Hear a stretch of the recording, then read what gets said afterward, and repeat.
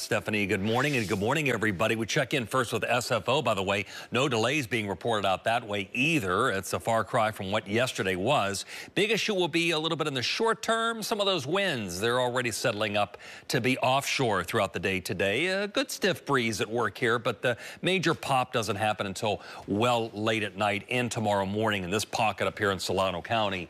I don't think they'll have any red flag warning popping today or tonight, but if we didn't have all this rain, that would be more problematic. So that's going to keep our conditions fairly dry here, at least at the surface, going all the way to about Tuesday. Then we're expecting a new system by, say, Wednesday night, early Thursday. Potential is there for a few stray showers, but it will be clearing out throughout the balance of the day on Thanksgiving.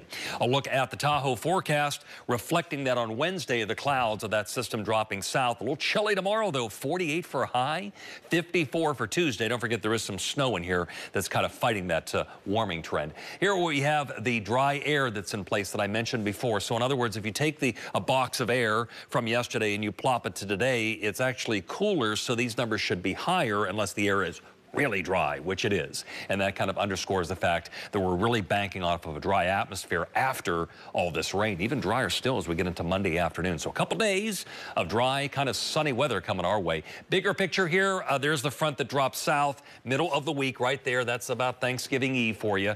Might get a stray shower very, very early before things blow out and clears out. A little bit of an offshore wind pop with that as well. Not a lot of variety to report in our 4-zone forecast. We'll go ahead and check it out. 64 San Francisco, keeping it around 60 at the coast. Sometimes see those numbers move a little higher when you get a good offshore wind. 63 for Burlingame, 65 Foster City, also Palo Alto. South Bay is checking into lower to middle 60s. Same thing we're seeing mirrored in the East Bay, although most of the readings here lower 60s. 63 Walnut Creek and Concord, 60 Berkeley, Vallejo at 63, 62 for Fairfield, and 63 Santa Rosa. 70 forecast, check it out. Lots of sunshine, again some scattered clouds try to make their appearance on Wednesday with that frontal system, and it looks good, Stephanie, to start the holiday shopping season. That's an important reminder. You have your list ready, Dave? Well, I have to generate that. So that's my little homework assignment after work, is to think what I have to be shopping for and that sort of thing. Plus, Cyber Monday is always there for you in case you missed it. Good reminder as well. All right. I like to get everything done just